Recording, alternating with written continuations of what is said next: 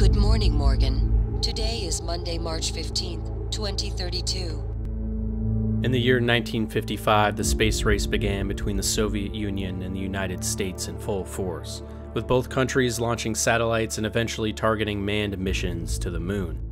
But in 1960, a hidden Soviet communications satellite named Verona 1 immediately ceases transmissions with ground control. Unbeknownst to the Soviets on the Earth at the time, Verona had just made first contact with non-terrestrial organisms codenamed Typhon, which had slaughtered the crew in an instant. And so marks the beginning of Prey, the most underrated video game of all time, that's hiding some of the most disturbing, insane, and crazy lore and theories you've ever seen. Buckle up. But why, some say, the moon? Why choose this as our goal? And they may well ask, why climb the highest mountain? Why, 35 years ago, fly the Atlantic?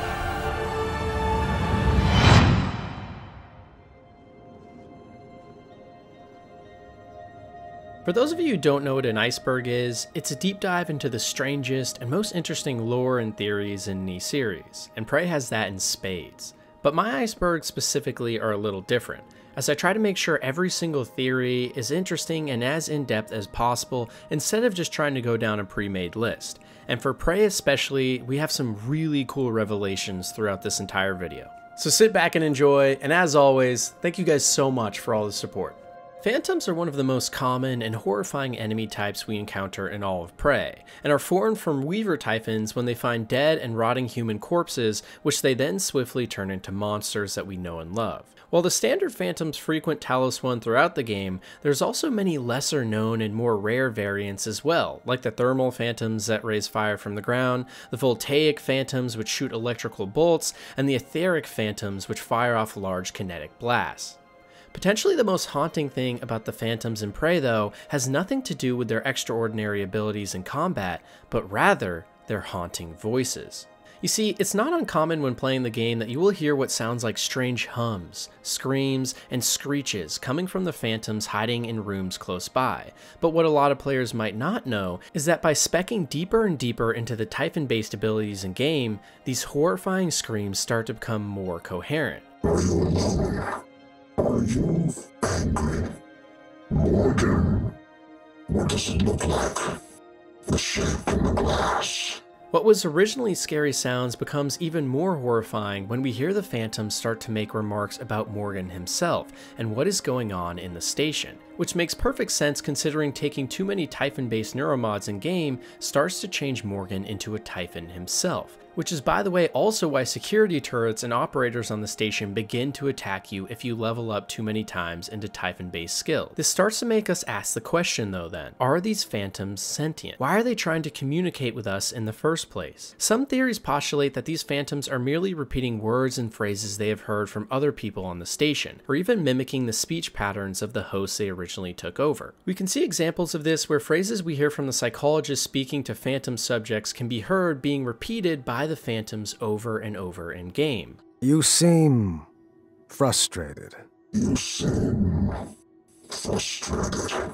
But then how are some Phantoms saying things like, "What does it look like? The shape in the glass," which is an obvious reference to the ending of the game where we find out everything has been a looking glass simulation. So maybe then the Phantoms are actually just glitching out in the simulation itself?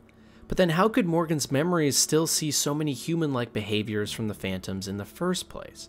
A perfect example of this comes from one of my recent streams, where we actually found a Phantom that became scared of Morgan and tried to hide in a corner. I'm glad you guys like the wrench, by the way. Alright, that guy just teleported away. That's no fun. He's definitely hiding in the back. 100% about to just sneak up on me. There he is! Oh, he's hiding! What the hell? I almost feel bad for Yuri. He almost looks scared, though. Is that intentional? Oh, what do we got here? Either way, something weird is going on with the Phantoms in the Prey universe, with my best guess being that their ability to take over hosts leaves them with some lingering side effects of the previous humans' emotions and personality. But maybe the story goes even deeper, and the Phantoms themselves are actually screaming out in pain for help from something. Could the Phantoms actually be prisoners in their own body, whose minds are now melded with their horrified host? If there is in fact a way to bridge the gap between humanity and the biggest threat we've ever seen, Phantom's secret power and ability to take over a host in their mind is probably it. For anyone who is into immersive sims like I am, you probably have become intimately familiar with the number sequence 0451. For anyone that doesn't know, this secret passcode originally came from Looking Glass Studios and their cult classic System Shock, where the code 451 was required to get past the first door in-game. This code, or some close version of it, was then used in the beginning sections of most of their titles going forward, like System Shock 2 and Thief.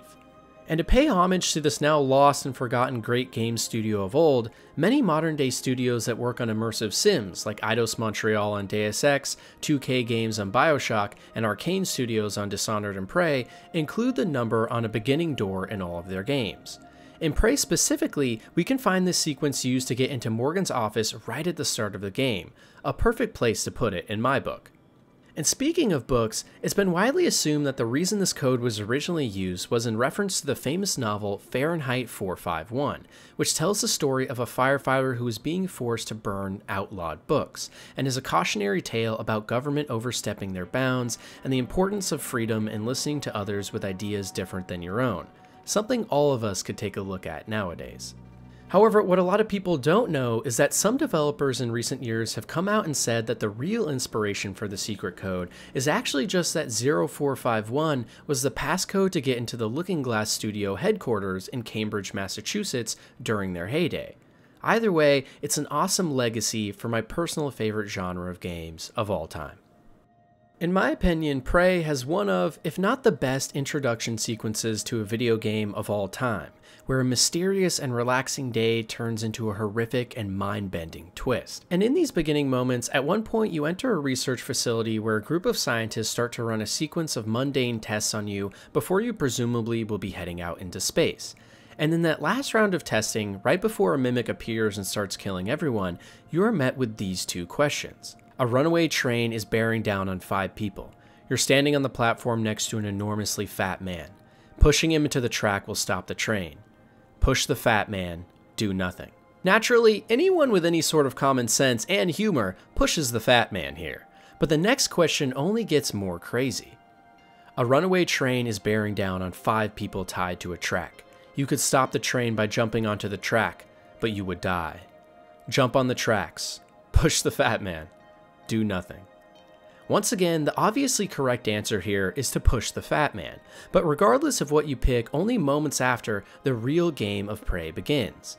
The more interesting part about this entire sequence though is just how much it relates to the game as a whole and its deeper meaning. Because you see, the entire game of Prey is really at its core a game about choices and empathy, and how every choice you make can have drastic consequences. The choices to these prompts early on are reflected in the themes of the game later, with options to either sacrifice yourself for the greater good or to cause chaos. And based on these choices, you will be judged in the final twist at the end of the game.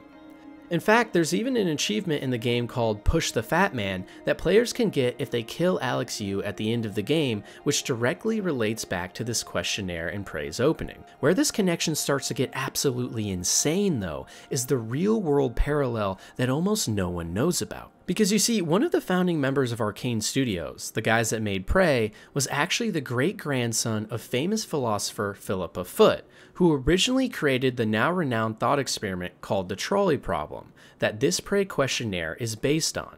Why this relates specifically to Prey though, is because Philippa was a staunch supporter in her time of a cult called the Eternal Flame, based in northeastern Wyoming, that had actually been disbanded by an FBI raid following a horrific event where Philippa and other cult members were said to have sacrificed a group of overweight civilians via a train in order to... I'm just messing with you guys. While the actual events that take place during the story of Prey are fascinating in their own right, potentially the lore of what happened before the game takes place is even more interesting, and most of the people who have played the games don't even know about it. You see, the universe of Prey is actually an alternative timeline of our real world, where in 1958, during the space race between the United States of America and the Soviet Union, the Soviets launched a satellite called Verona 1 into orbit. But 2 years later, in 1960, all transmission signals from the satellite immediately ceased, and so a secret covert ops mission was launched where the Soviets sent rescue probes into space to see what had happened, only to discover that Verona 1 had actually made first contact with alien organisms called the Typhon, which had slaughtered all the cosmonauts on board. This discovery was kept top secret for 2 years, but eventually in 1962, realizing the threat that these alien life forms might pose, the Soviets reached out to John F. Kennedy for assistance from the Americans in figuring out this potentially massive threat. So in secret, behind the backs of the peoples in both opposing nations, the rival countries' main priorities became understanding this new alien force, which resulted in the founding of what was known as the Kletka program in 1963, which by the way in Russian means prison or gate. A massive space dome was constructed around the original Verona 1 satellite that still contained the living aliens on board, and this dome was meant to shield the rest of the world from the Typhon threat. But back on Earth, the Soviets betrayed the Americans and initiated a failed assassination attempt on JFK, which resulted in the Americans taking full control of the Kletka program and pushing the Soviets out. With their newfound complete control of what was the most mysterious power in the universe, the United States government launched a new top-secret and highly funded program called Project Axiom. Massive mining and research operations were set up on the moon in order to gather the raw materials needed to construct a research station around the now imprisoned Verona 1 satellite. And for decades after this, the United States studied the Typhons and their power, which is originally where the technology for the neuromods and so many other things in-game came from. But in 1984, this massive research project was finally shut down after many years of deaths and near outbreaks, along with massive budget deficits and a concern from top government officials that the program was not yielding any beneficial results. So for over 40 years, the station sat dormant in space with no activity going on that we know of, until in 2025, the massive private company known as TranStar was able to outbid rival company Casmo Corporation in order to obtain rights to the station. Morgan Yu, who we play as in-game, is actually the son of the founder of TranStar, with Alex Yu being our older brother who we talk to throughout the game. Now in full control, TranStar also resumed operations on the moon mining bases that had sat dormant since 1978, and started to build out yet another station around the previous two. This new space station was dubbed Talos 1 and served as a massive research facility and also lounge for TranStar employees and directors, along with anyone else visiting the new and improved station full of beautiful architecture that we see a lot of in-game. And this is where the story we actually play along in Prey takes place, with the opening line of the game, "Hello Morgan. Today is March 15th, 2032, being the day that Morgan was sent to travel to Talos 1 in order to meet his brother regarding some of the research they were doing on the station." It's crazy just how awesome and deep a lot of the Prey lore is that many people don't even know about, because it really is some of the best and coolest sci-fi lore I've explored yet in my entire Iceberg series, with a massive set of 3 different space facilities built around one ancient Soviet satellite. And it also gives so much context to the game and why we see such a variety of places and styles the deeper we go into the station, and provides so many decades of rich lore and mystery to pull from.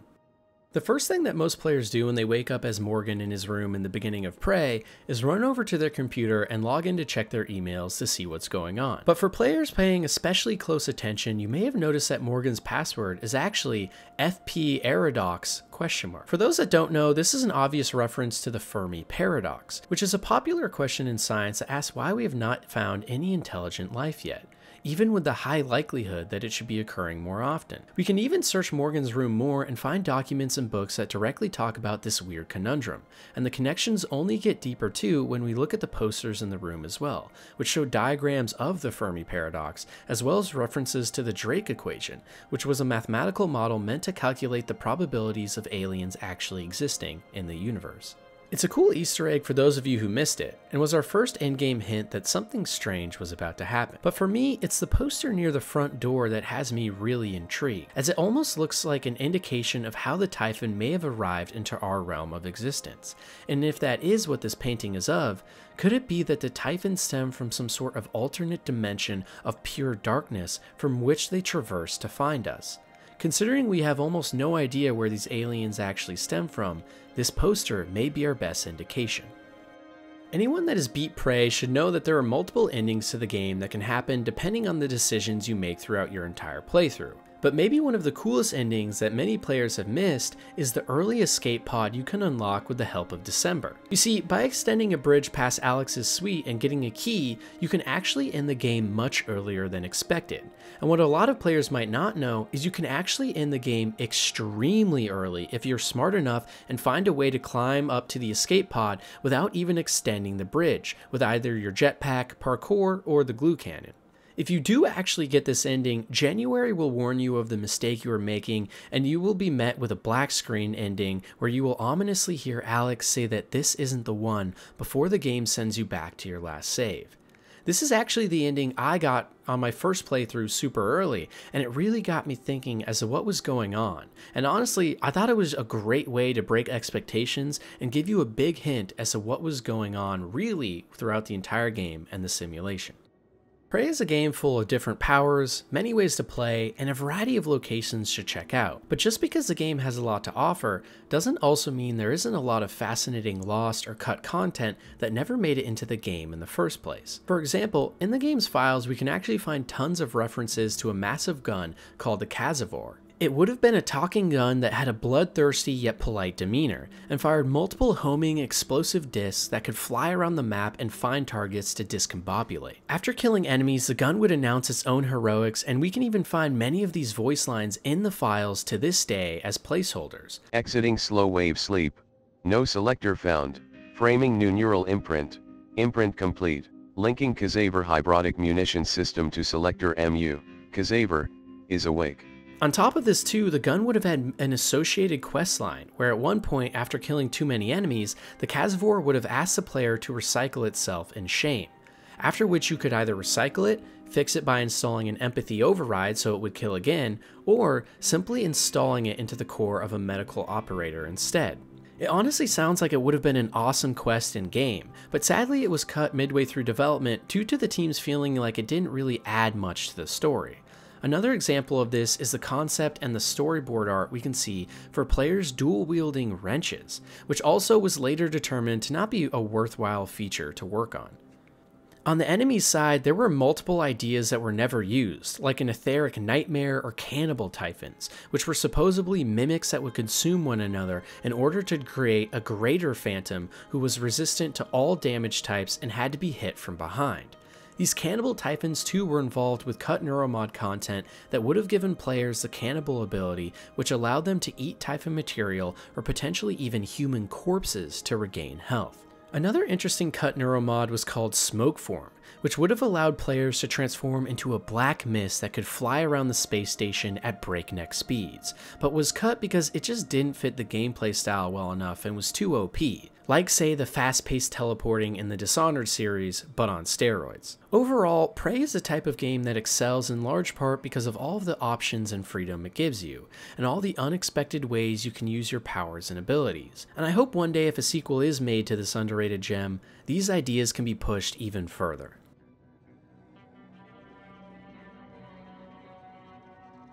One of the main plot points throughout the story of Prey is the personality drift Morgan has aboard his time on Talos 1. You see, every time you install a neuromodded game, if those neuromods are later ever removed in the future, then the host will forget all of their memories during the time of having the augmentation, and wake up only remembering their life before. On top of this, extensive use of neuromods seems to have a drastic effect on human beings and their personalities. With multiple entries we find around terminals on Talos 1 not only talking about how Morgan has changed over time, but also how some subjects became completely different people entirely. We know that on March 15, 2032, Morgan first left his apartment to head to Talos 1, and we also know from recordings Alex shows us when we first got to the station that we agreed to undergo extensive neuromod testing to help Alex and TranStar with their research. But over time, it seems that Morgan's priorities changed. We know this because during the game, we actually meet 3 different operators that were originally created by Morgan at 3 separate times. The first being January, who was created in January 2033, and the following 2 being December and then October, who correspond to their names' months in the previous year, 2032, the year Morgan boarded Talos 1.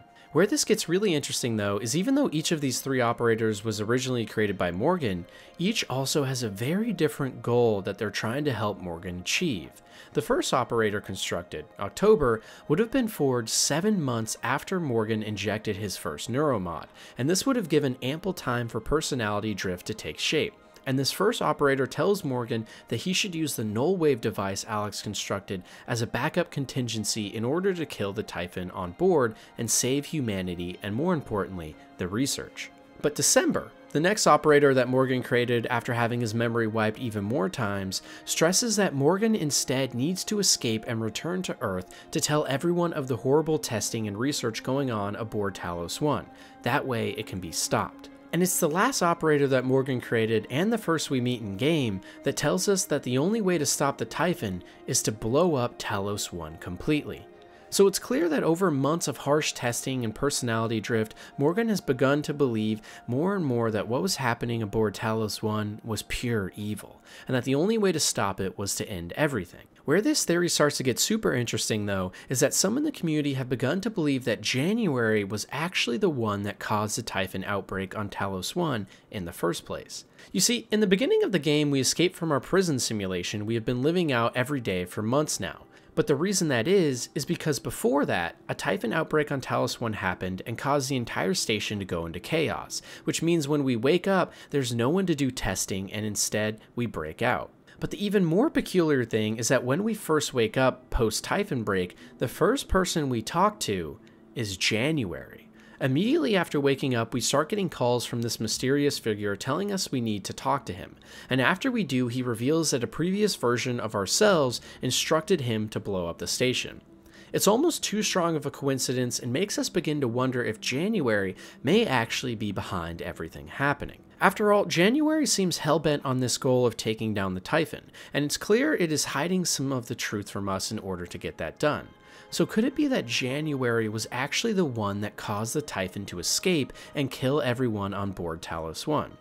After all, if January's main directive was to destroy the station, he would know he would need Morgan and his arming key in order to initiate the self-destruct sequence. But in order to actually get to Morgan, he would need a way to break him out of the grasp of the other scientists. And what better way to do that than causing an outbreak on the station and then leading Morgan to his safety away from the simulation? This may even imply that Morgan intended for January to do this, and would mean that we as the player are the ones that are responsible for the original Typhon outbreak, in an attempt to make sure we could escape and blow it all up in a future version of ourselves.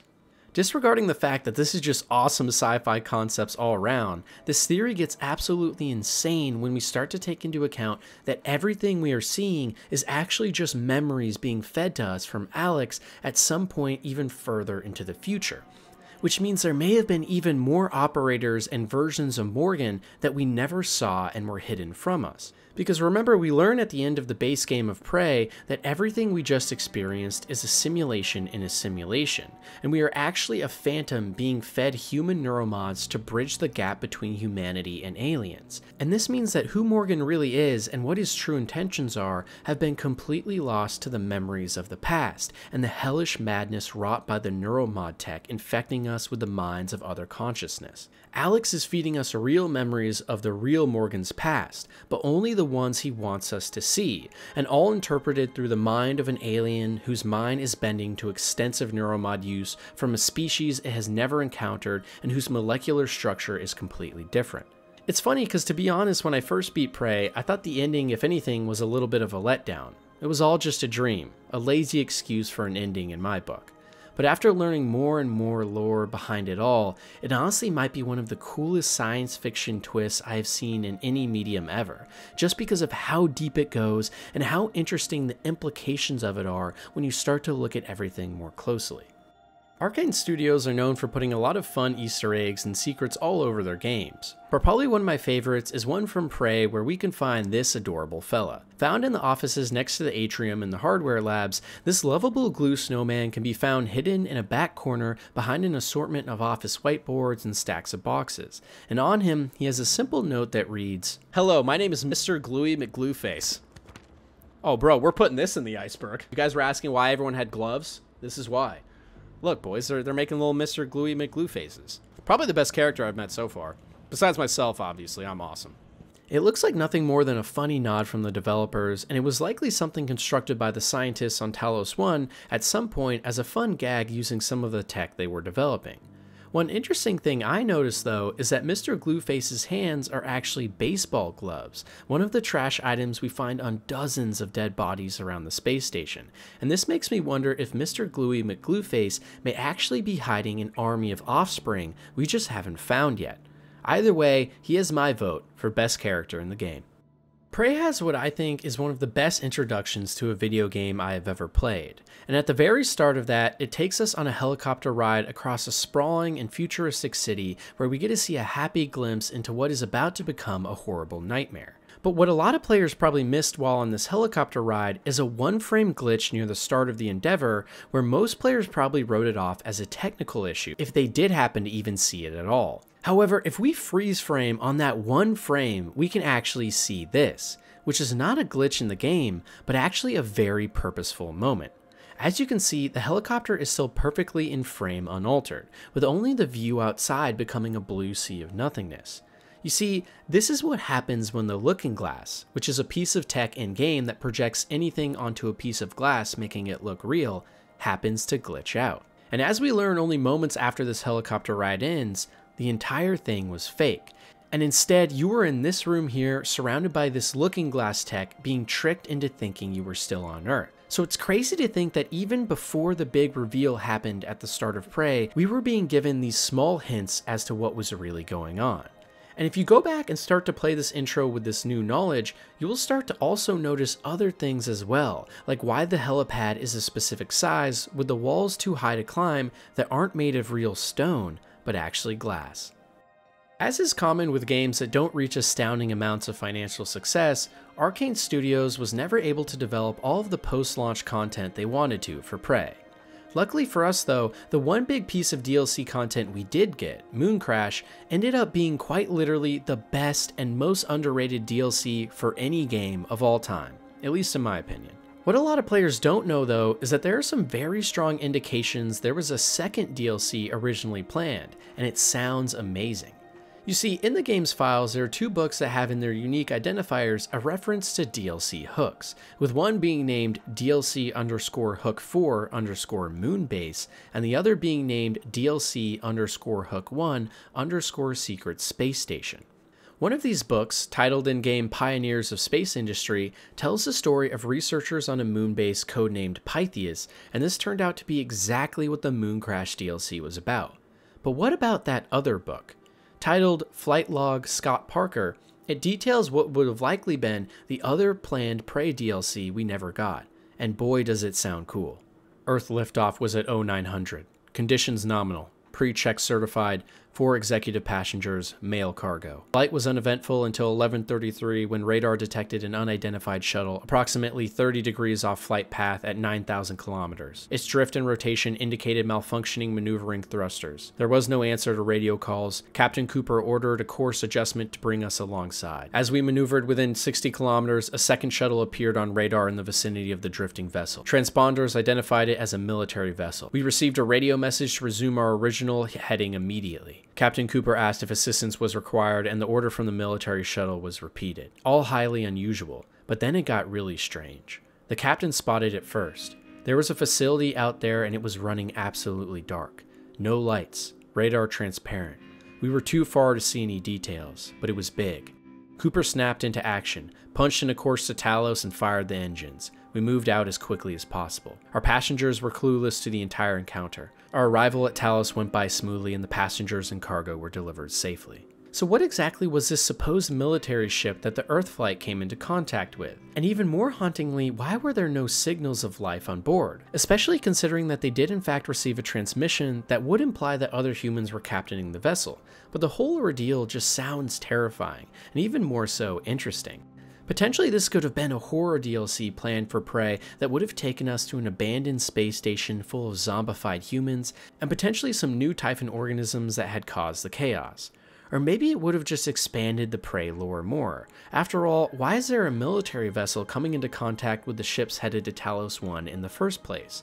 Could it be that the governments on Earth are trying to spy on TranStar? Either way, it's sad that this DLC and the ideas the devs had for it will likely never see the light of day, with our only hope being that a sequel to Prey eventually gets announced and this abandoned and scary military ship idea can maybe make a comeback. And hey, I won't complain, considering just how good Mooncrash is, even on its own.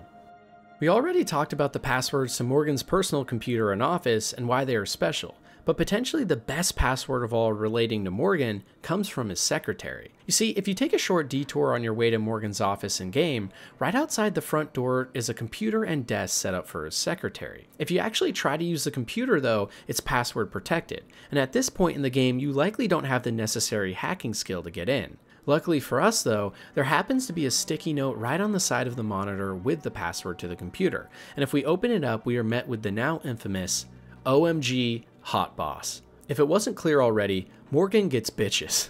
And I'm sure that our secretary isn't the only person on Talos 1 with an eye for TranStar's youngest son. God, we're hot.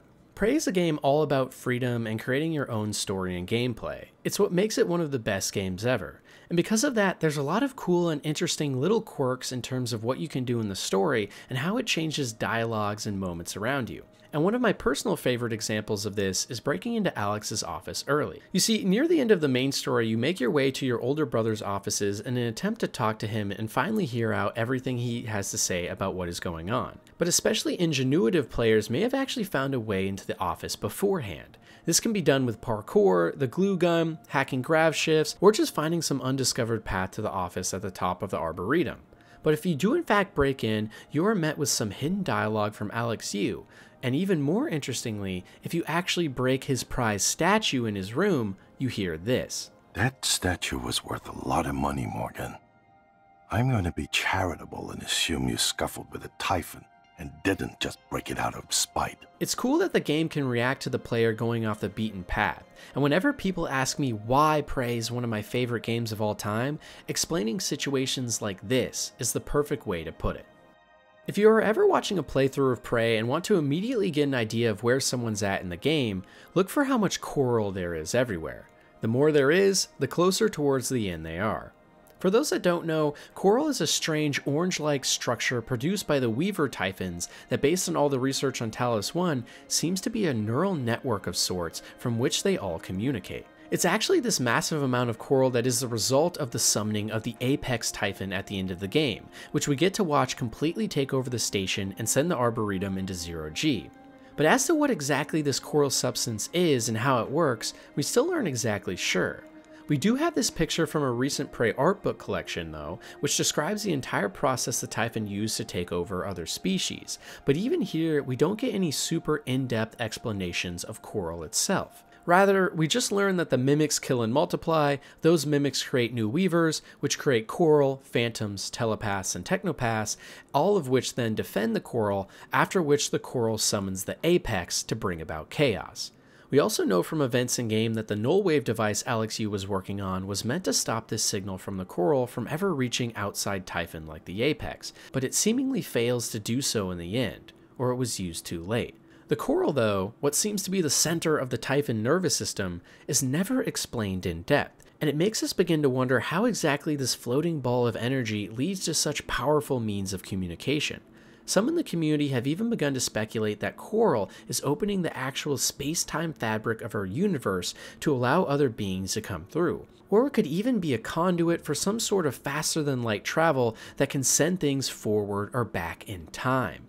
Either way, it's just another mystery there's so much to learn about. One of the rarest achievements in Prey and Mooncrash alike is the Starbender Books collection series. It tasks players with finding 12 separate novels in both Prey and Mooncrash that contain the stories of a man named Trevor Pulsar, who is on a journey to find a mysterious and powerful prism.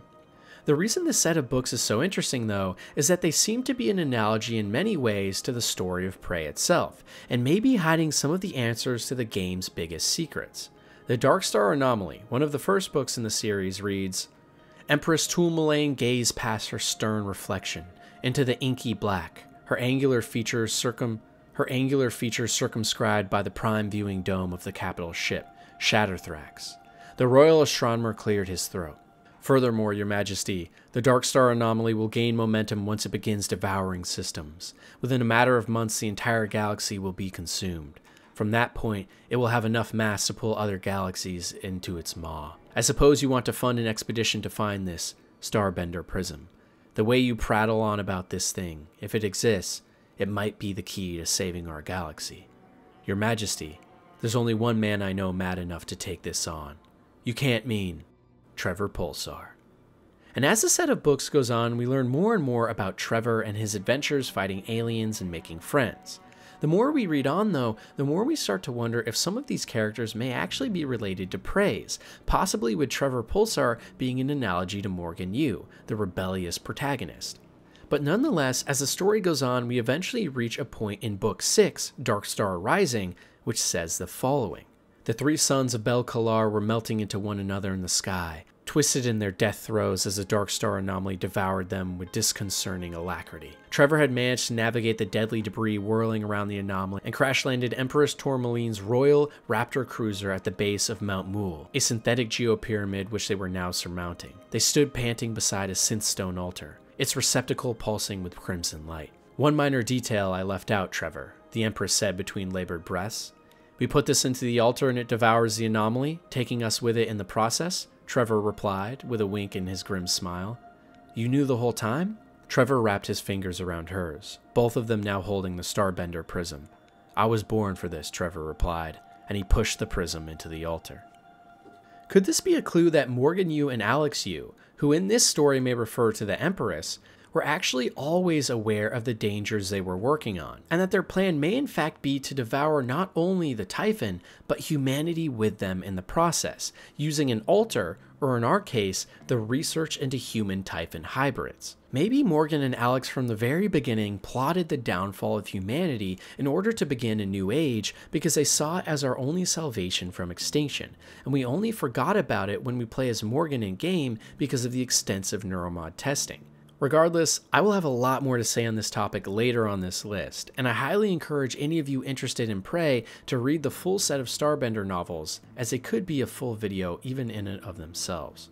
Located in the guts or gravity utility transportation system of Prey, one of my personal favorite places in the whole game, is a cool little Easter egg a lot of people may have missed.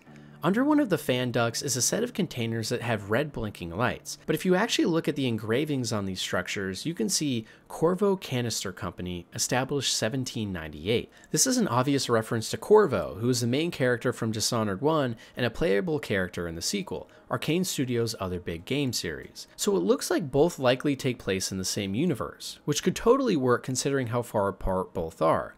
But this would also mean that Deathloop takes place in the Prey universe as well, since it has been confirmed by Arkane recently that both Deathloop and Arkane are in the same universe. Could the tragedies of Dunwall or the experiments of time loops in Blackreef have anything to do with the tech and lore we see in Prey that happens decades and centuries later? Only time and more sequels will tell. Probably one of the most riveting choices in all of Prey is deciding the fate of Aaron Ingram. He's a captive aboard Talos 1 who is a convicted criminal in a Russian gulag on death row, who was taken from his captivity to instead be held aboard the space station as one of many volunteers who are used in heinous experiments. When we find Aaron, we can read his rap sheet to see that he has been convicted of human trafficking, kidnapping, solicitation of a minor, amongst other many offenses. And it's here we get to decide whether to let Aaron go from his containment cell, or if we should instead release a mimic into the cage and allow it to tear Aaron's body apart and turn him into an alien host. The decision can have drastic consequences on the ending of the game and is an analogy to the Myers-Briggs tests at the beginning, but regardless of what you pick, this event with Aaron gives us a good insight into the research that was happening aboard Talos 1.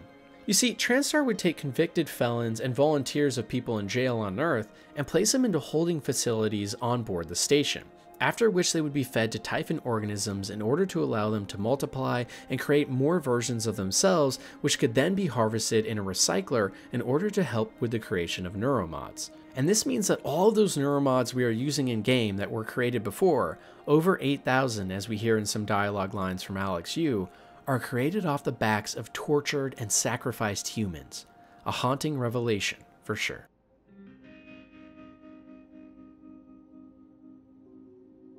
One of the most horrifying stories in the entirety of Prey has to be that of Luka Golukin. You see, Luka was originally one of the hundreds of Russian convicts in the Talos 1 volunteer program, where heinous criminals and sometimes innocents with forged convictions volunteered themselves to become guinea pigs for top-secret research conducted via the megacorporation Transstar. But in Luka's case, he was an especially violent and evil individual. On Earth, he would jerry-rig entire explosive devices and commit terrorist acts, and when first moved aboard Talos 1, it was said that he immediately bit the finger of one of the researchers off and swallowed it whole. In fact, in one early experiment, a telepath Typhon implant was put into his brain and showed massive aversion to his mind, considering it pure evil, meaning one of the most wicked alien forces in the entire galaxy couldn't even stand him. But as if it couldn't get any worse during his time on Talos 1, Luka was given extensive neuromod testing and experimentation that over time, just like Morgan, began to cause significant personality drift. At one point, a neuromod of the award-winning chef on board Talos 1 named William Mitchell was given to Luka, and after the operation, Luka awoke not only with impressive culinary skills, but also a deep, deep hatred for the real chef. It's because of this that during the Typhon outbreak on the space station that Luka's first order of business was heading to the cafeteria and slaughtering William Mitchell in cold blood, after which he took his name tag and uniform and assumed the role of the now murdered man. And that leads us to meeting with him in-game, where we can find him in the cafeteria where he claims he is in fact William Mitchell, and that he needs us to find a water valve regulator in order to fix his kitchen. If we do help him out though, he tells us to go grab something in the freezer, after which he swiftly locks the door and tries to kill us. And after we awake barely alive, he calls and taunts us throughout the rest of the game, leading to one of the most memorable side quests in the entire story. Where this tale starts to get absolutely crazy though, is how many insane stories and theories revolve around this man Luka. First of all, in that freezer that we get locked in, many players searched around and noticed lots of weird looking and unidentified meat all over the counters that certainly didn't look like eels, which is the main source of food on Talos 1. Another interesting thing we'll dive into later. And this weird discovery only becomes more horrifying if we actually go to a computer terminal on the station and try to locate William Mitchell's real tracking bracelet. Because if we do, it leads us right into one of these pieces of suspicious and mysterious meat in the freezer, strongly implying that Luka has been killing people aboard Talos 1 and storing their remains in the freezer to eat at a later date. A cannibal amongst our midst. But Luka being a cannibal might be the least of our worries, because during his extensive side quests throughout the game, we learn a lot more about him. First of all, he is in fact a very violent man, and sets up recycler charger booby traps all over the station in order to try and kill us and stop us from finding him. However, even more interestingly, we also get a lot of peculiar dialogue and speeches from him, like this one.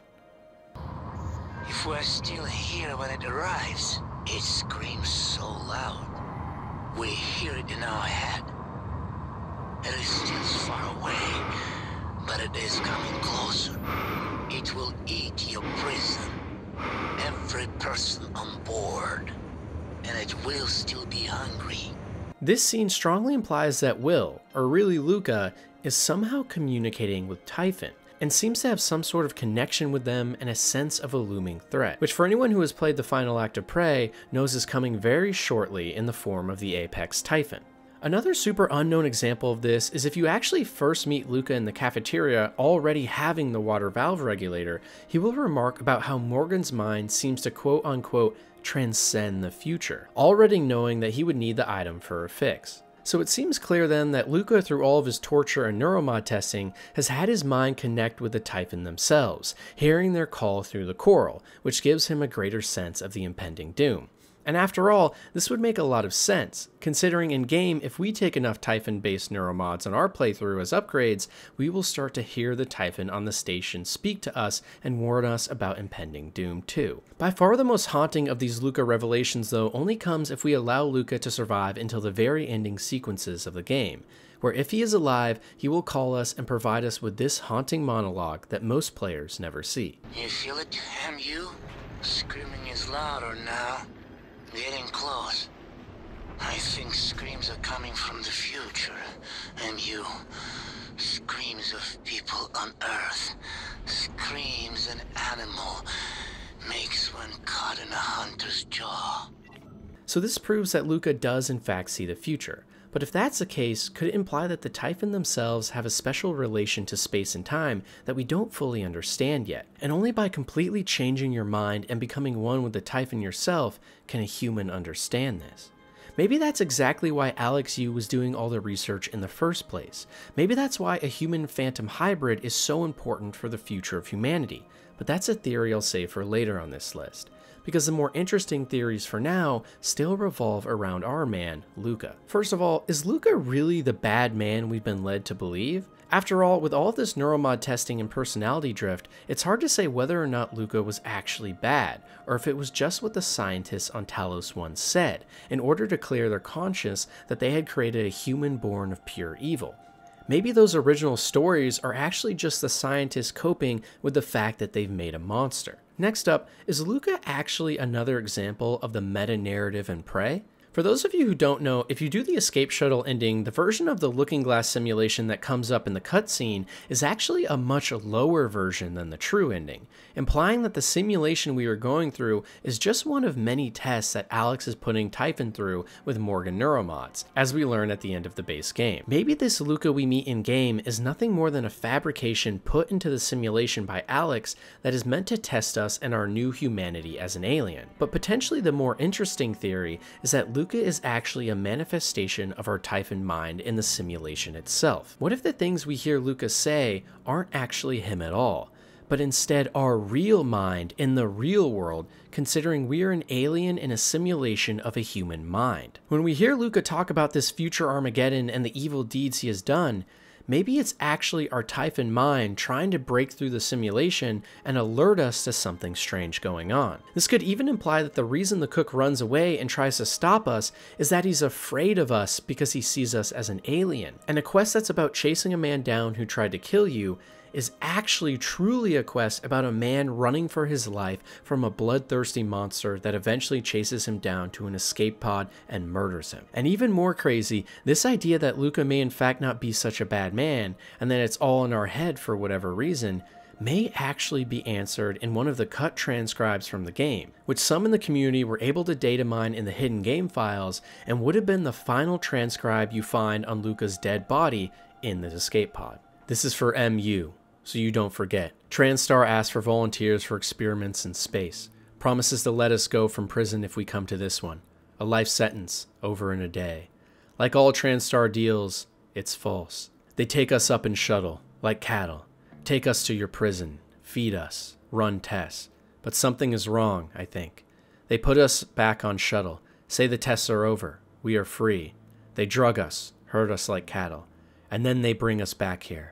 You bring us back here, and kill us one by one. Feed us to your beasts while you watch and take notes. I see it. There, MU, on your uniform. You watch as you open my cage. Let me see the beasts you keep here. It is not evil, I think. It is an animal. It is hungry. But the hunger, it is everywhere. It is hungry for thought. It enters my brain, leaves hunger there, like an egg. It grows, cracks. It's hunger inside of me. It's almost all I can think about. But it does not eat me.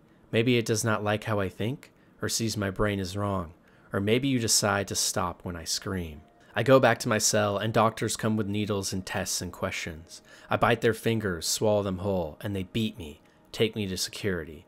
Alarms, guards try and move me and I kill them, but their uniforms do not fit. I am still hungry. Go find crew to blend in. Find the kitchen. Find an idiot man who lets me in. And I look at him. His suit size fits me. I kill him, and now I am him. I do this again and again. Help people come to the kitchen, see what they have, kill them. They are just TranStar.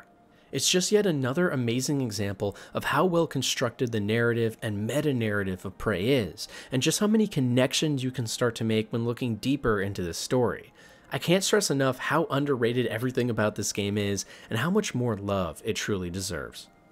One of the worst feelings you can get in Prey is accidentally stumbling upon the escape pod room, thinking you found a way out, only to discover that none of the pods actually work. In fact, the only one that works in-game that you can in fact escape from is none other than Alex Yu's personal escape route located in the Arboretum. But what at first glance just seems like a problem born of the alien Typhon outbreak may actually be much more sinister. You see, in an email exchange in-game sent from Frank Jones, a shuttle bay engineer, to Emmanuel Mendez, he accidentally sends confidential information to Emmanuel when he meant to send it to his lover, Emanuela. Emanuela, I'm not supposed to tell anyone this, but I wanted you to know since you're someone I really care about. The escape pods don't work. If there's ever an emergency on the station, don't try to use them. However, I'm working on rigging one of them to work. Don't tell anyone. This email thread proves that the escape pods on the station were never actually meant to work. But now the question becomes, why? Well, we may get our answer during the ending of the game when a man named Walter Dahl is sent to the station with an army of military-class operators in order to shut everything down and get information on Project Cobalt out. In-game, there are many options on how to handle this, including tricking Dahl into helping you by removing his neuromods, killing him outright, or many more. But the question still looms of why Dahl was sent to kill everyone in the first place. Could it be that the heads of the Transtar organization never intended for anyone aboard Talos 1 to actually ever come home in one piece? Maybe the escape pods never worked because they were never supposed to, and all humans that were sent to the space station were secretly being sent on a one-way journey, from which they would never return, no matter the outcome. A harrowing revelation, for sure. While in theory Prey is a horror game of sorts, there aren't actually that many traditionally scary things in the game. Sure, the mimics and other monsters are terrifying at first, but that feeling wears off quickly once you learn how to deal with them. Most places are well lit, you have a lot of ways to fight the monsters, and there's almost no jump scares as long as you take the time to check every room. And by the way, I actually really like that. It adds suspense without being ridiculous like other games in the horror genre. The gameplay speaks for itself without relying too much on the scare factor. However, there is one moment in the game that most players on their first playthrough at least have never seen, that for me was by far the scariest thing in the entire story. If you head down into the director's office in Psychotronics, which is unlocked by revealing a secret door behind a wall and requires a specific keycard, you are met with a strange room that seems to have been for lounging. It's simply a square area surrounded by a looking glass screen with furniture in the middle, and on the screen opposite the entry, there's a small touch to calibrate button. It's a button that hasn't shown up on any of the other screens in game, so it catches your eye immediately. Sadly though, for players that can't help themselves touching this button over and over again as it moves across the screen, this eventually results in one of the worst jump scares of all time, followed by an attack from a phantom. Alright, let's calibrate this screen, chat. You know?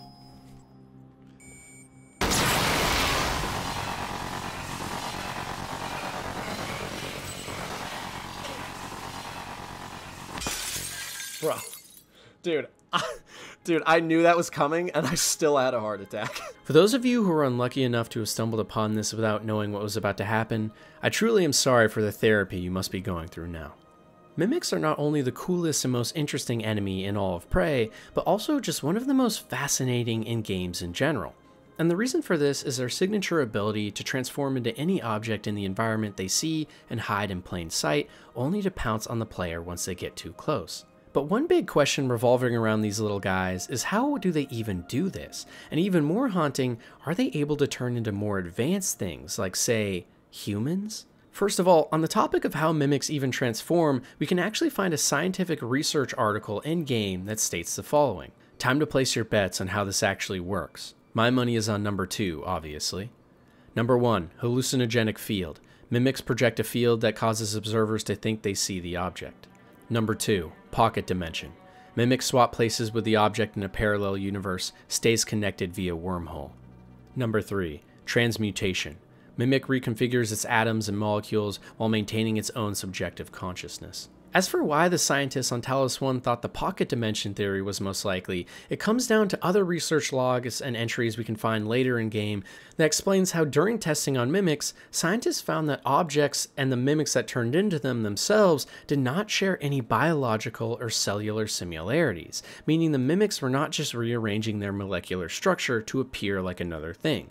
On top of this, when taking space-time signatures of the objects mimics turned into, the readings for the time movement and dilation did not match other objects that were real just beside them, implying that the things the mimics were turning into actually came from a separate pocket dimension on a different space-time continuum. In fact, some in the Prey community have even begun to speculate that the real reason the original aliens were able to travel through space so long to reach Earth's orbit was because they teleported into different pocket dimensions to slow down the progression of time and not die. Regardless though, as to how mimics actually change the environment around them is still a complete mystery, and they may be hiding even more secrets too. Because hidden in the datamined game files and released to some press agencies, there was at one point a very gruesome and horrific animation in-game that showed a mimic transforming into human beings. And while this was never implemented in-game, it seems to imply that at one point in development, this was an idea that was supposed to be added to the game. And if mimics do actually have the ability to copy not just inanimate objects, but humans too, could this mean that some of the people we talk to in-game were nothing more than aliens taking the form of a harmless human? This idea ties very well into the ending of the game and alien-human hybrids as well, and adds just an extra layer of intrigue to a story already criminally underanalyzed. If it isn't already clear enough, Arkane Studios loves to put hidden messages and meanings in even mundane and unassuming places, and specifically in Prey, this happens a lot in the passwords and codes. One of the coolest examples of this is the password to Alex Yu's computer in his office, which is Chenguoshen. I probably butchered that. For those of you that don't know, Chenguoshen is the name of a Chinese deity that was said to be the god of the moat and walls, or god of the boundary. This god was said to protect Chinese citizens in specific cities, villages, or towns from the dimensions of the afterlife that could wreak havoc, and served as a sort of god protecting the boundaries between dimensions and all those that serve them. This is a very specific analogy to use on Alex's password in game, and may actually give us some clues to his character. Could this in fact be a hint that Alex is some sort of godlike figure, who has figured out how to bridge the gap between the Typhon's dimension and ours?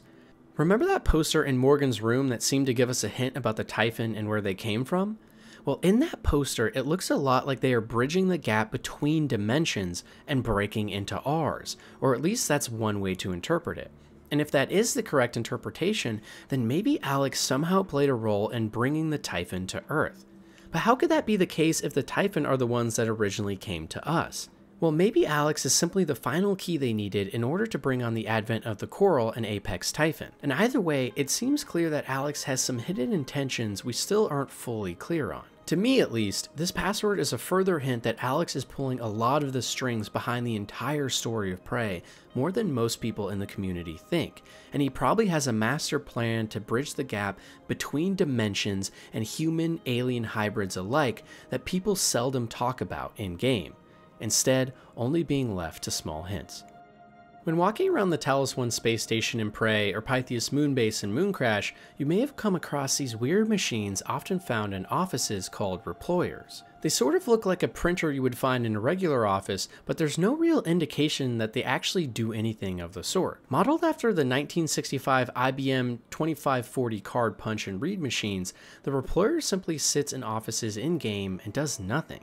And don't take my word for it. Even characters in game have no idea what they are used for. In fact, here's just one example of that from a note we can find from Sarah Elazar, Chief of Security. Remember, it's the Eradicator fabrication plan we want, not the reployer plan. No one knows what the hell a reployer is. So it's clear then that these strange devices aren't even understood by the people that have them.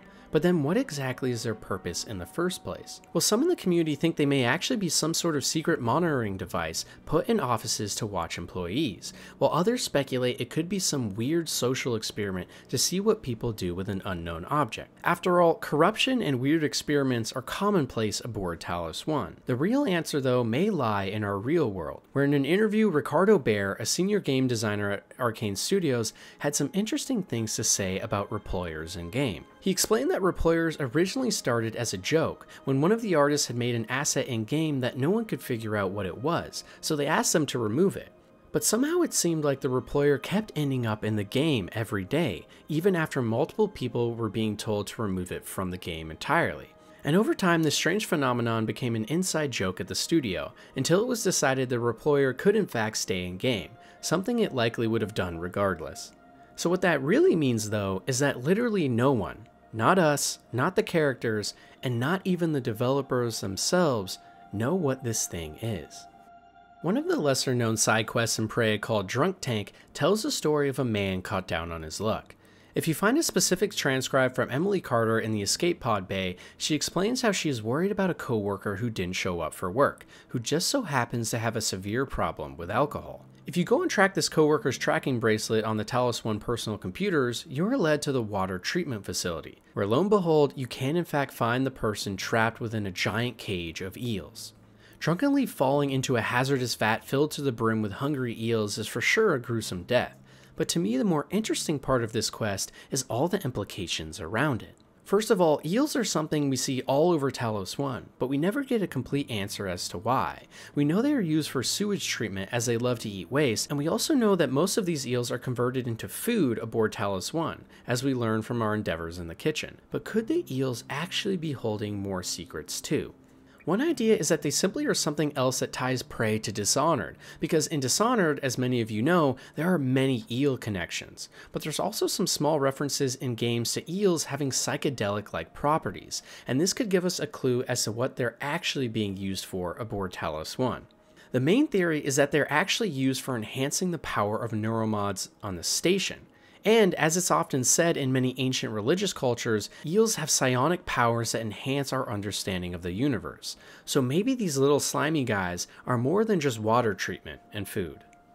The realization at the end of Prey that everything was just a simulation is hard to grasp for sure, and the follow-up revelation that the Earth has already been invaded and overrun by Typhon only makes the situation worse. But ever since this ending, many in the Prey community have wondered about how Typhon even got to Earth in the first place. We know about many small stories in the base game of people trying to escape from the station, or Typhon potentially escaping containment undetected, but there was never any 100% conclusive proof on how it could have happened. That was until Mooncrash dropped. And considering that almost no one in the world has actually played this DLC, let alone even people that have played the base game of Prey itself, the ending is a huge revelation that many people don't know about. Because you see, at the end of Prey Mooncrash, it's revealed that Chasmacorp, the people keeping you captive while you run through the simulation, are going to let you die. But your character manages to save themselves and crash land on the moon, where they were able to then escape presumably due to all of the knowledge they gained on their runs through the Pythias moonbase in simulation. What some players may have missed though, is that in the final seconds of the ending cutscene for Prey Mooncrash, we get to see the space shuttle landing safely on Earth, next to what looks like a beach.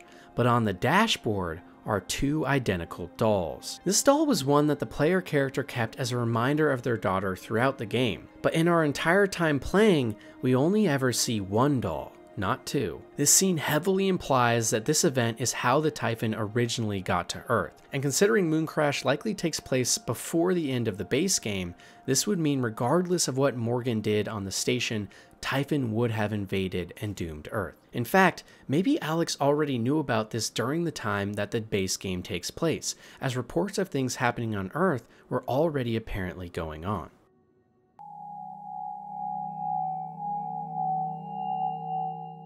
Now that I have made over 10 hours worth of content on video game theories and lore, I know that some of the best and least well-known things seem to always come from little one-off books or texts that no one actually reads in the game.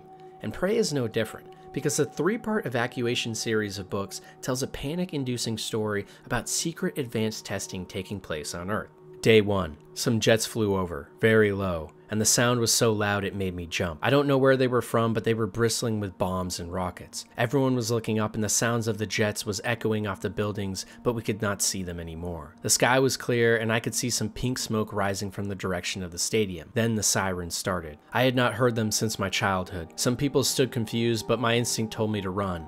Run away from the stadium. Run away from Alzia. Some people were running with me, but they didn't know where to go. I saw a policeman directing people into a basement restaurant.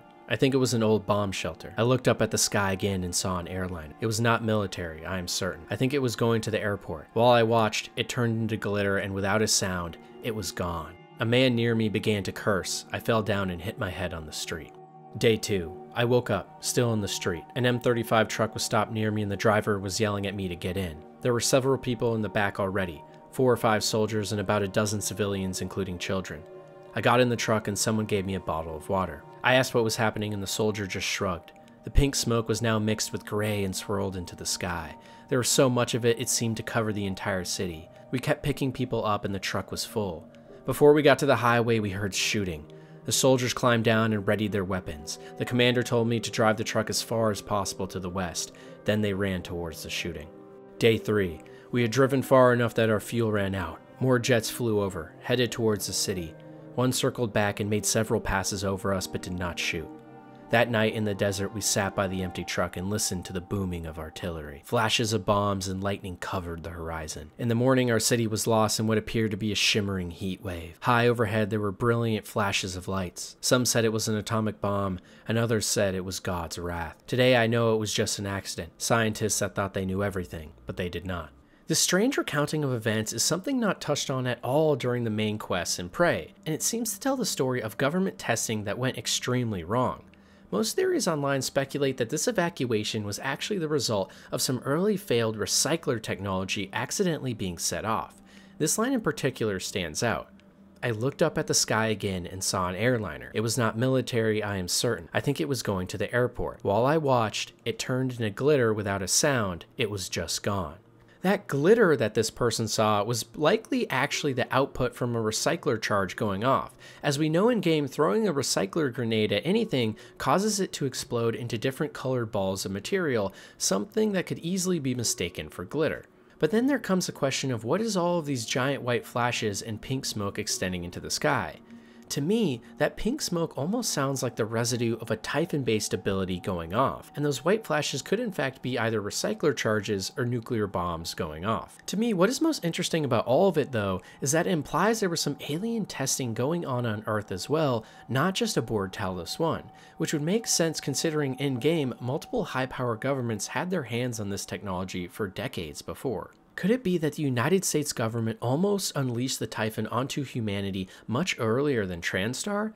Maybe all of those flashes, smoke, and weird glitter was the result of the United States actually setting off massive recycler grenade explosions all over in order to stop a Typhon threat that had just escaped, or just an accidental mishap entirely. Either way, the reach of the research going on at Talos 1 extends far beyond the walls of just the space station itself.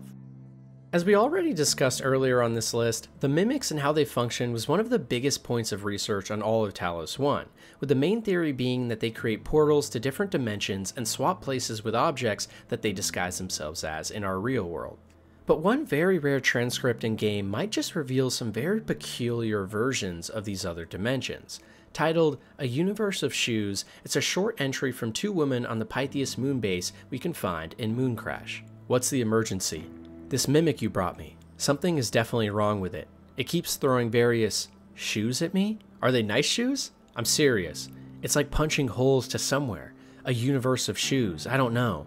But my point is, someone with sufficient Typhon abilities and a strong attachment to someplace else, like a place like Earth? Yes, exactly. I think you could open a door, maybe even walk through it. It would be more like getting sucked through a very tiny straw. I think I could tweak the containment shield to stabilize the mimic. We'd need Riley's permission to run this. Well, what are you waiting for? I'll be in the lab. The idea of a mimic creating quantum tunneling through the universe into an entire realm of nothing but sentient shoes is obviously hilarious, but it also makes us wonder what other kinds of universes are out there in the Prey lore. Because in this entry, it's implied that mimics can transform into things they haven't yet seen before, in theory, from other dimensions. And if this is true, could this power potentially be harnessed in order to travel to new and interesting space-time dimensions themselves? For me at least, this gets my mind racing on a potential Prey sequel, where at some point in the game, we could gain the ability to travel to new and super varied locations and new dimensions that would provide a huge variety in environmental design and allow us to use our powers in more interesting ways. And more than anything, it's just another example of how cool and deep the lore of Prey goes when you dig more into it. Even if the lore here is probably just a joke, it has a lot of potential. One of the coolest parts about Prey is just how connected the world and its history are. For example, almost every single employee on Talos 1 had a tracking bracelet, and in-game, even for the characters that aren't involved at all in the main story, you can track them down and find valuable loot or just some more deep dives into the lore. One specific employee, though, left strangely out of this gameplay loop is the employee Marco Simmons. He's one of the scientists we see right at the start of the game during our testing, before the outbreak, specifically the one that leaves to grab Dr. Bellamy a coffee before a mimic sneaks in and starts killing everyone. So naturally, some players in the community started searching for Dr. Simmons to get some more background on him, but his body and tracking bracelet are nowhere to be seen anywhere on the station. In fact, Marco Simmons doesn't even come up in the company roster charts. But surely he was part of the science research team, right? After all, top researchers like Dr. Bellamy refer to him by name and seem to have a storied past with him. So what exactly is going on? Well, it might go a lot deeper than most people think. We know from some other side quests in game that not every employee on Talos 1 was happy. For instance, in the side quest Disgruntled Employee, we learn about a man named Grant Lockwood who was terminated by HR but never showed up on any shuttle records leaving the station. We find a transcript from Sarah Elzar asking for someone to track Grant's bracelet from deep storage, and lo and behold, if we do, we can find his body floating in space just outside the station with a briefcase full of his belongings, which includes a high-tech neuromod. It's clear that Grant was trying to escape the station and failed, dying in orbit. But the fact that he has top secret research in his traveling bag implies that he may have been up to something, along with the title of the quest itself.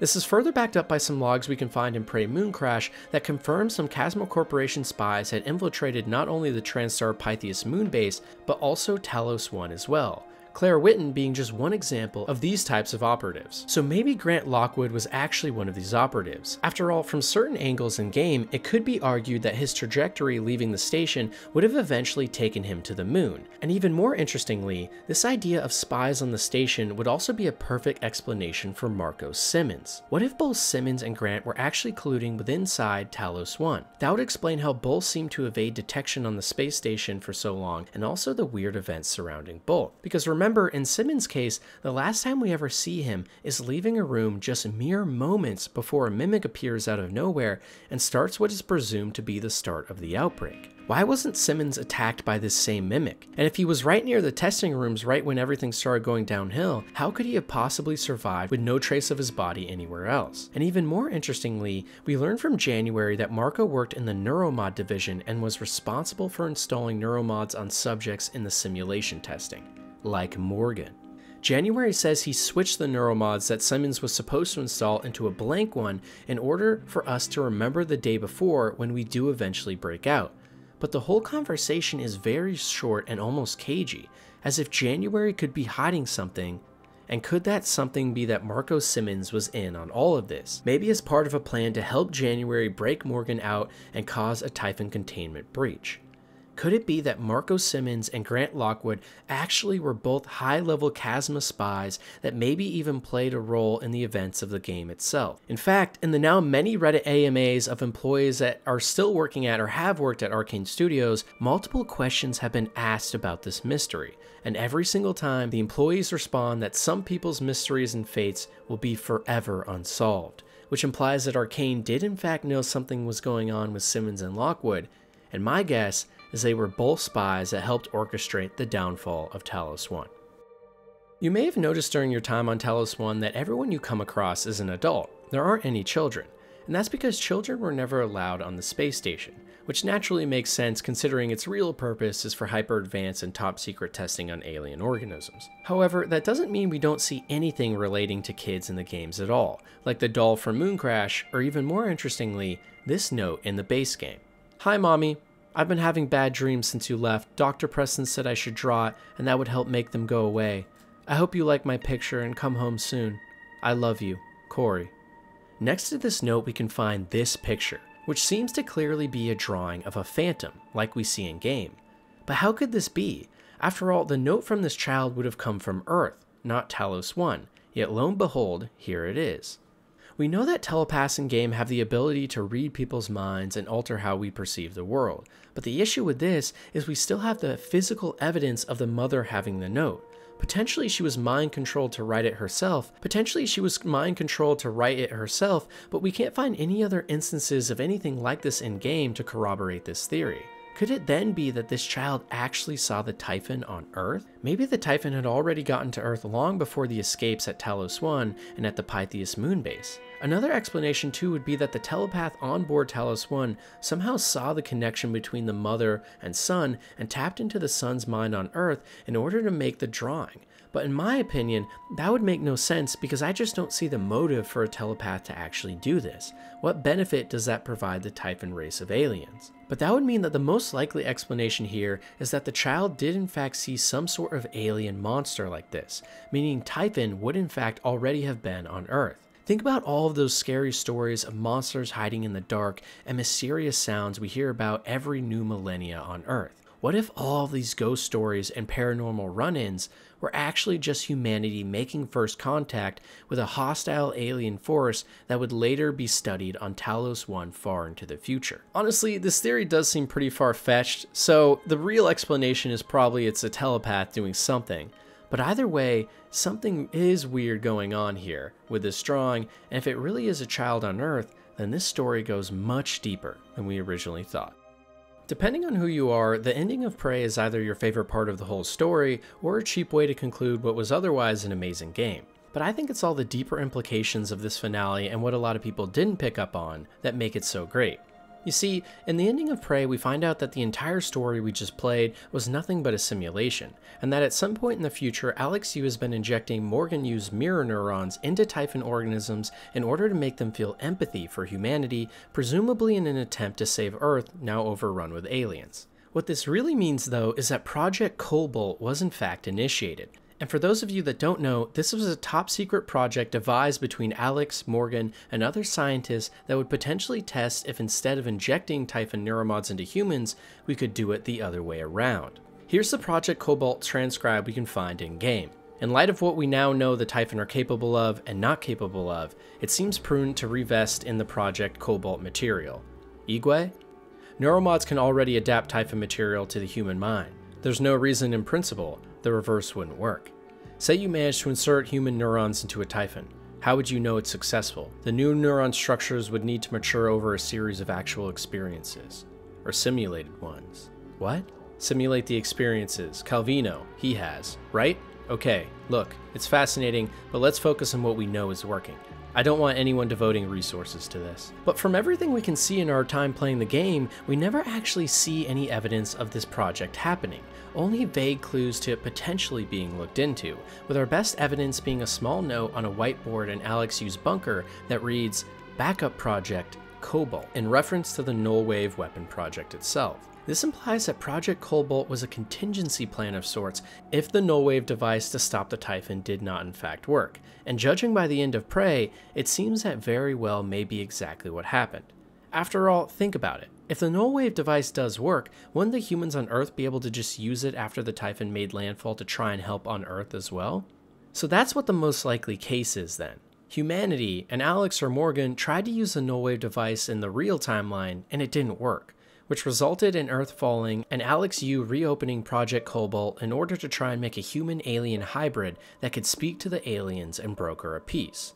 And that is what all the simulations are for peace.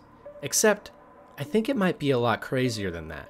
You see, in Mooncrash, there's a character story we do while playing as Riley Yu, where we learn that Alex Yu instructed her to upload her consciousness into an operator in case she were to perish on the moon base that was now being thrown into disarray. And right after uploading her consciousness, she immediately is killed due to a bug put into the operator from a Chasma Corporation spy.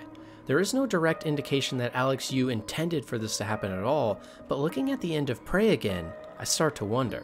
Because it's at the end of Prey that the only human we see is Alex himself, with all the other voices we hear simply being characters from the main game who put their consciousness into operators just like Riley Yu.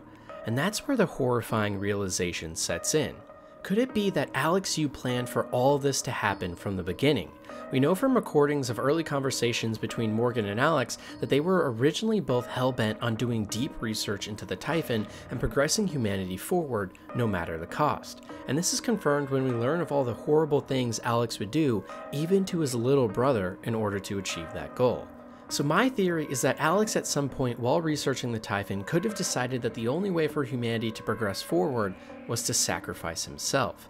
Alex knew that the Typhon were too strong and would eventually overrun Earth. So instead, in secret behind everyone, he started to hatch a plan to figure out how to join the side of the alien invaders, risking all of humanity in the process. That's why everyone is an operator at the end of the game. They all met the same fate as Riley Yu in Mooncrash, with Alex asking them to back up their consciousness while knowing behind the scenes he would move the pawns of other forces to have them murdered right after. And it was at this point Alex would be able to use the collective brainpower of all of his scientists to create a new kind of human being while Earth falls. While this is a crazy theory, if it does have any truth to it, that would mean that the Eldritch Horror-like ending where we decide to trick Alex into thinking we are good only to slaughter him is actually the one ending that makes the most sense. An alien who joins with the personality of Morgan and his past to figure out the biggest enemy we face throughout the game was Alex Yu himself, a man with a password on his computer that corresponds to the Chinese deity who was the gatekeeper for citizens from the beings of other dimensions, a god that instructs the fall of humanity, a man who creates false memories, sacrifices all friends and family, and in the process potentially transcends the entire human race into a new reality. I'm not high, I swear. As we already know, the entire story of Prey, spoiler alert, turned out to be nothing more than a simulation, but calling it only a simulation does a lot of disservice to the actual events that took place, and also doesn't account for the fact that as far as we are aware, most of what happens in-game is memories from Morgan's real life. So it isn't exactly all just made up, it would seem. There is in fact a method to the madness. But what if the simulation went even further? After all, if anything, the final scene of the game where we find out we're an alien and can fight or play nice is the moment that seems most like a simulation out of everything. So what if the entire story and world of Prey, all of the main plot and the finale where we learn everything was fake? Wouldn't it make sense to create simulations within simulations to simulate whether a Typhon would react in a good or bad manner towards Alex Yu in the first place? And who is to say Alex, Morgan, or even the Typhon themselves are actually real? Maybe the only thing real about all of this is the looking glass technology, which is what can make anything, no matter how fake it seems, real. Maybe the entire game of Prey and Mooncrash alike are nothing but top secret government programs to train people on what to do if we ever actually see an alien invasion. I'm running out of ideas, okay? Beyond the crazy and interesting theories about killer aliens, evil personas, and hidden meaning throughout all of Talos 1, the real biggest theory about Prey is just why this game never got the love it deserved. You see, when it first released, the game came out to reviews including a 4 out of 10 from IGN and a 6 out of 10 from GameSpot. And while I understand it, considering the game did have some bugs on release, and for some could become unplayable, it actually in many ways reminds me of Cyberpunk 2077. But without ever getting the redemption story and love it always deserved. It's tragic just how unappreciated this game really is, and I mean it when I say Prey is quite literally the greatest immersive sim ever made, and one of the best games ever made, full stop. And that's not even to mention it also has the greatest DLC ever made that only an extremely small handful of people even gave a shot, even amongst the Prey player base. Sometimes in life, things just don't work out. No matter how much love you pour into a project, no matter how great that end result is, sometimes, for whatever reason, it just doesn't do well. And while there are a lot of things we can look at and guess as to why Prey didn't reach the audience it should have, whether it be the bugs on release, a game that was too complex and hard to get into, or a lack of marketing that resonated, none of that matters. Because in my mind, this game was criminally robbed from the success it should have had. It's the exact type of game I always see people online wishing would come out, but instead of actually playing it, everyone just complains that games aren't the same anymore. But the truth is that so many games just like Prey are amazing. People just aren't giving them a shot. Take a look at this clip from Rafael Colantonio in an interview with NoClip talking about how he founded Arkane and how he led on the creation of Prey, and how those initial reviews and sentiment affected him. This is a very hard world. It's a rough world where people spend 3-4 years on something, pour all their passion. They make it, frankly, I mean, we see the result. Prey's a great game, except that when it ships, you might have some bugs, and that's it. All it takes is one angry journalist, sorry, not pointing fingers, of course, and they give you a 4 out of 10. After having said, oh, I enjoyed this game so much for 30 hours, and then there was this crash that could not allow me to keep playing. 4 out of 10. That hurts. You can see the pain in his eyes and feel the sadness in his voice, because deep down, he knows this game is so much better than the credit it got, and so underappreciated for what it should be. But that's why this game, more than any I can think of, deserves a sequel. Something that now under the Xbox banner could release day one on Game Pass and reach an audience the first could only dream of. Because I truly believe that if more people gave this game a shot, a real one, it would be not only amongst the pantheon of the greatest games of all time, but damn near the very top of it. And I mean that sincerely. Prey, and even more Mooncrash, are games that should have revolutionized the gaming industry and inspired millions. Arkane Studios, please don't give up on this IP and the amazing ideas and world you have created. There is something here that's so special, and if a sequel does one day come out worthy to this predecessor, I fully believe it will live on in people's memories forever. But as always, thank you guys so much for watching. The support means the world to me, and let me know down below what games and series you guys want to see next. I really enjoy doing these. And if you want to support me more, make sure to check out the live streams I do right here on this channel every weekend, or just share the content with friends and family. It helps me out a lot. Until next time.